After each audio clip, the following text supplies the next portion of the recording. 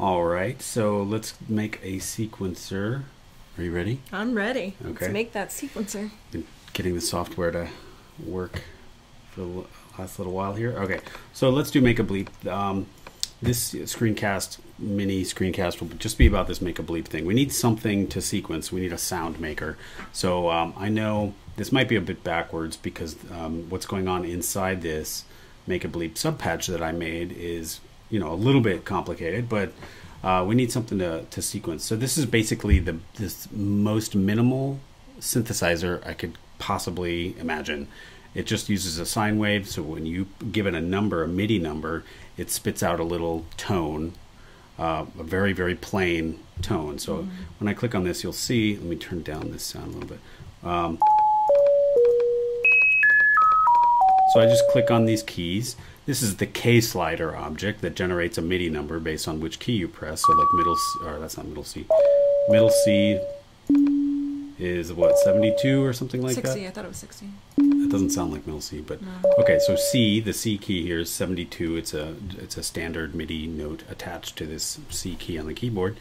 When you send 72 to this make a bleep envelope subpatch, it spits out a sound that, and I'm putting it through a gate so that I can easily turn it on and off. But it spits out a sound that is that that note.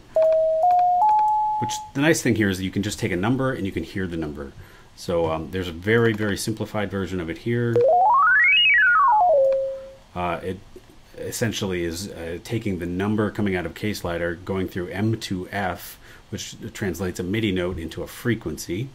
So here the C key is supposed to be 523.3 hertz, and then it triggers a bang and a float. So it triggers a bang to generate a ramp line to make that note trail off over time. In this case, it's trailing off over 500 milliseconds. And then it also generates a sine tone with the cycle object that generates the tone itself.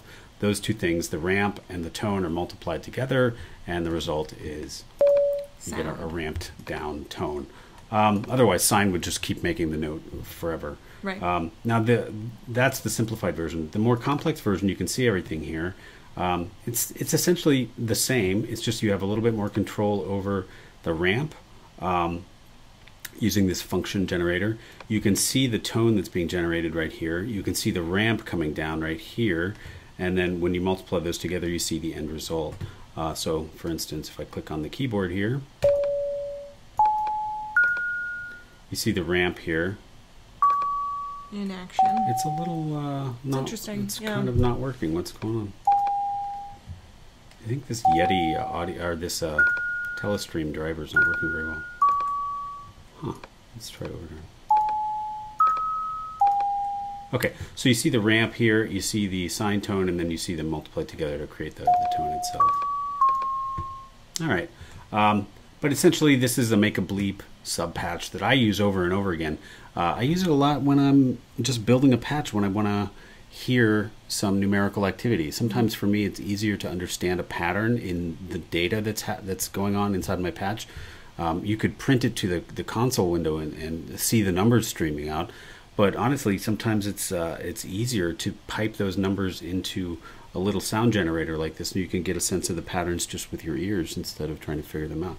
So I actually think this make a bleep is a really useful utility. And especially for what we're doing with it.